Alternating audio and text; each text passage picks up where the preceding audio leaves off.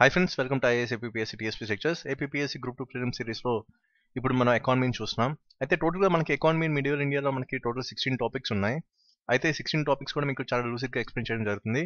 ఇది మీకు ఏంటంటే కంటెంట్ అనేది కొంచెం ఎక్కడ దొరకట్లేదు, కానీ కొంచెం మీకు ఏంటంటే చాలా డీటెయిల్ గా మీకు చెప్పడం జరుగుతుంది ఈ ఎకానమీ మిడివల్ ఇండియా పార్ట్ లో. నెక్స్ట్ లాస్ట్ 2 వీడియోస్ లో మీకు ఏంటంటే ఒక ఓవర్వ్యూ అనేది ఇవ్వడం జరిగింది.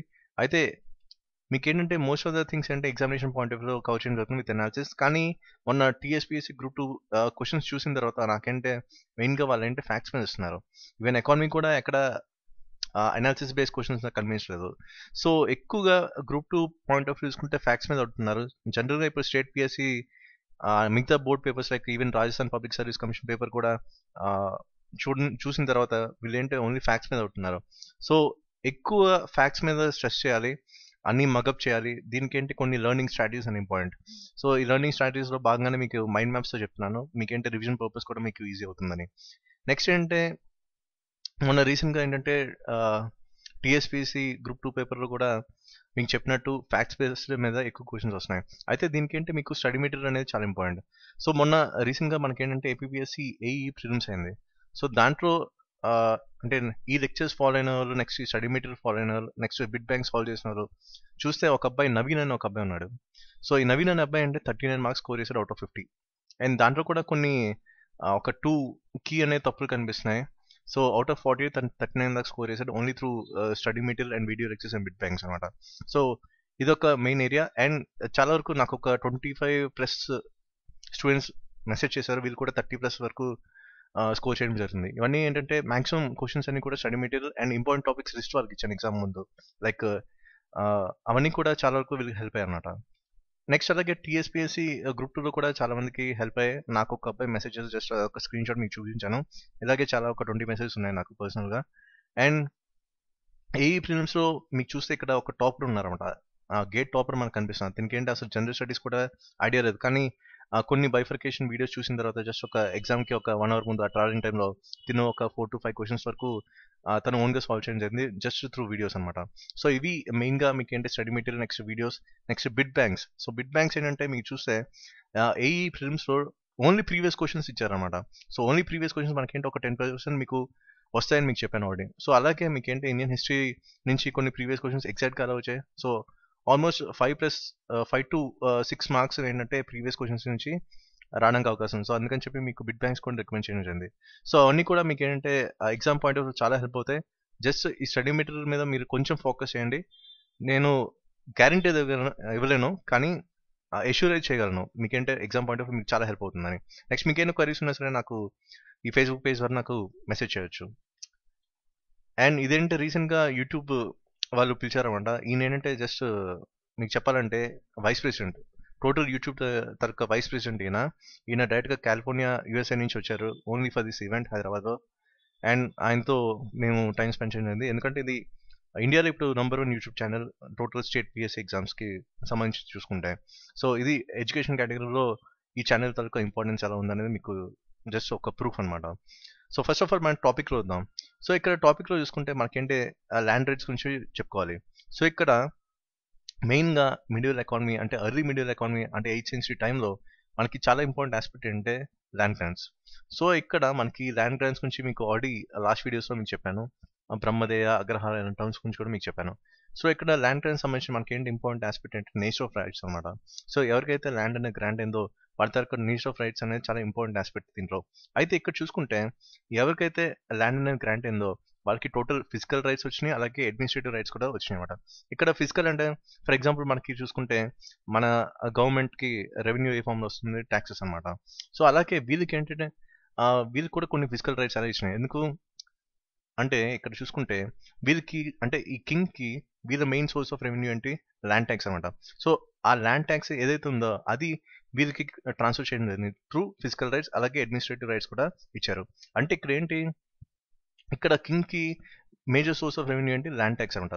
సో ఆ ల్యాండ్ ట్యాక్స్ ఏదైతే ఉందో అది ఈ డోనికి ట్రాన్స్ఫర్ చేయడం జరిగింది. అంటే ల్యాండ్ గ్రాంట్ ఎవరికైతే వచ్చిందో వాళ్ళకి ట్రాన్స్ఫర్ చేయడం జరిగింది. సో ఇది ఒక మెయిన్ బేస్ అనమాట. సో ఇక్కడ మెయిన్ గా దీనికి ఒక ఇంపార్టెంట్ ఏరియా ఏంటి, ఒకటి వీళ్ళకి ఎవరికైతే ల్యాండ్ అనేది గ్రాంట్ అవుతుందో వాళ్ళ కి రెవెన్యూ జనరేట్ అవుతుంది, అలాగే వాళ్ళ ఓన్ పర్పస్కి వాళ్ళు యూజ్ చేసుకున్నారు, అలాగే కొంత డెవలప్మెంట్ కోసం వాళ్ళు యూజ్ చేస్తున్నారు. అలాగే మనకేంటి రిఫరెన్స్ టు పరిహారాస్ అంటే సింపుల్ చెప్పాలంటే కొన్ని ఎగ్జామ్షన్స్ అని చెప్పుకోవచ్చు. సో ఇక్కడ ఎగ్జామ్షన్స్ అనేవి కూడా మనకి ఆ టైంలో ఉండేవి. ఎలా అంటే ఫర్ ఎగ్జాంపుల్ మీకు ల్యాండ్ గ్రాంట్ ఎలా ఇచ్చేది అంటే రిజిస్ట్రేషన్ ఇప్పుడు మనకేంటి డాక్యుమెంట్ పేపర్స్ మనకు కనిపిస్తున్నాయి. అలాగే ఆ టైంలో మనకేంటి కాపర్ ప్లేట్స్ అలాగే స్టోన్ ఇన్స్క్రిప్షన్స్ వచ్చాయి. సో దీని మీద మనకేంటి ఈ గ్రాంట్స్ తాలూకా రిజిస్ట్రేషన్ అనేది జరిగింది. అలాగే రైట్స్ కూడా ట్రాన్స్ఫర్ అయ్యాయి ఎవరికి గ్రాంటీస్కి అనమాట. సో ఇది మనకి కొన్ని రిఫరెన్స్ అనే అంటే ఎగ్జామ్షన్స్ అనేవి మనకు కనిపించినాయి. అలాగే జస్టిఫికేషన్ ఆఫ్ గ్రాంట్స్. సో ఇక్కడ జస్టిఫికేషన్ ఆఫ్ గ్రాంట్స్ అనేది దేని బేస్ చేసుకున్నారంటే కొన్ని ఏన్షియంట్ టైంలో మనకేంటి కొన్ని ధర్మశాస్త్రాలు ఉండేవి.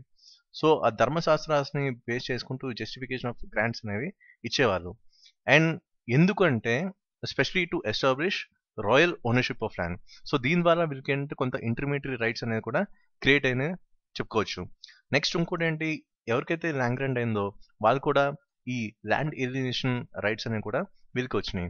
సో అంటే ల్యాండ్ ఏలియేషన్ అంటే సింపుల్ చెప్పాలంటే ఏదైతే ల్యాండ్ వచ్చిందో కింగ్ దగ్గర నుంచి అది వాళ్ళ ఓన్ పర్పస్ కోసం యూస్ చేసుకోవాలి, లేకపోతే ప్రైవేట్ డెవలప్మెంట్ కోసం వీళ్ళు యూస్ చేసుకున్నారు అనమాట. సో ఇలాగా ల్యాండ్ ఏలియేషన్ రైట్స్ కూడా వీళ్ళు ఎంజాయ్ చేసేవారు. అదే కాకుండా వీళ్ళకి ఏంటి హెరిడిటరీ ఓనర్షిప్ కూడా ఉండేది, అంటే వంశపారంపరంగా దాని మీద వచ్చే హక్కులు అనమాట. సో ఇలాగా హెరిడిటరీ బెనిఫిట్స్ కూడా వీళ్ళు ఎంజాయ్ చేసేవాళ్ళు. సో నెక్స్ట్ ఏంటంటే మనకి technological improvements. So technological improvements అనేది కూడా మనకి ఇంపార్టెంట్, ఎందుకంటే అగ్రికల్చర్ డెవలప్మెంట్ ఎలా జరిగింది from ancient to present days work అనేది కూడా మనకి ఇంపార్టెంట్ అనమాట. సో ఇది కూడా మనకి ఏంటంటే సివిల్స్ వరకు కొంచెం ఎగ్జామినేషన్ పాయింట్ ఆఫ్ లో హెల్ప్ అవుతుంది, మెయిన్స్కి స్పెషల్గా. సో ఇక్కడ మనకి టెక్నాలజికల్ ఇంప్రూవ్మెంట్స్ పరంగా చూసుకుంటే ఫస్ట్ ఏంటంటే మనకి increase in irrigation sources. So ఇక్కడ ఇరిగేషన్ సోర్సెస్ అంటే మనకి ఏంటి, ఏ విధంగా అంటే మనకి కెనాల్స్ ఉండేవి, అలాగే ట్యాంక్స్ ఉండేవి, లేక్స్ ఉండేవి, అలాగే కొన్ని వెల్స్ ఉండేవి. అయితే దీనికి కూడా కొన్ని టెక్నికల్ టర్మ్స్ మనకు కనిపిస్తున్నాయి అనమాట.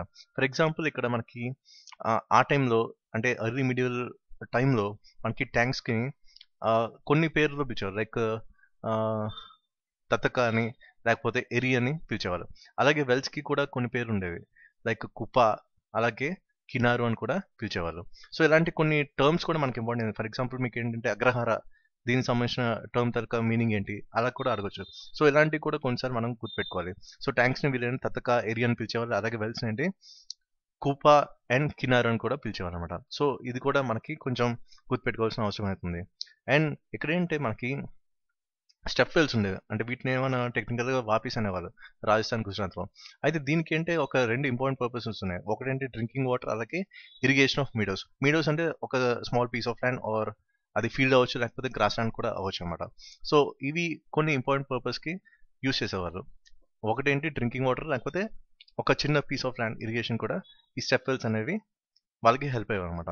సో ఇలాగా ఇరిగేషన్ సోర్సెస్ పెరగడం వల్ల మనకేంటే అగ్రికల్చర్ ఇంప్రూవ్మెంట్ అనేది జరిగింది.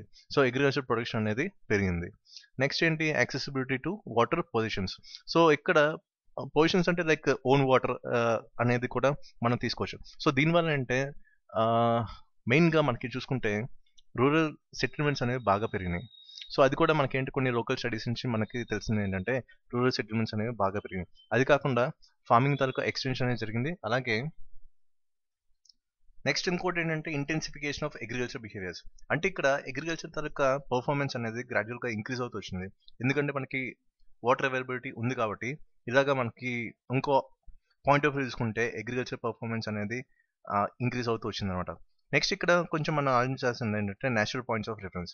ఇదేంటంటే ఎప్పుడైనా సరే మనకి విలేజ్ ల్యాండ్స్ అవసరం ఉన్నప్పుడు ఆ షేరింగ్ కానీ ట్రాన్స్ఫర్ కానీ జరిగినాయి అని మనకి తెలుస్తుంది. అయితే ఇక్కడ మెయిన్గా మనం కొన్ని ఏరియాస్ లైక్ సౌత్ కర్ణాటకలో కానీ, బెంగాల్లో కానీ, లేకపోతే వెస్ట్రన్ రాజస్థాన్లో కానీ ఇలాగా sharing and transfer of village lands కూడా మనకి జరిగినాయి అన్నట్టు మనకి ఎవిడెన్సెస్ కూడా మనకి ఉన్నాయన్నమాట.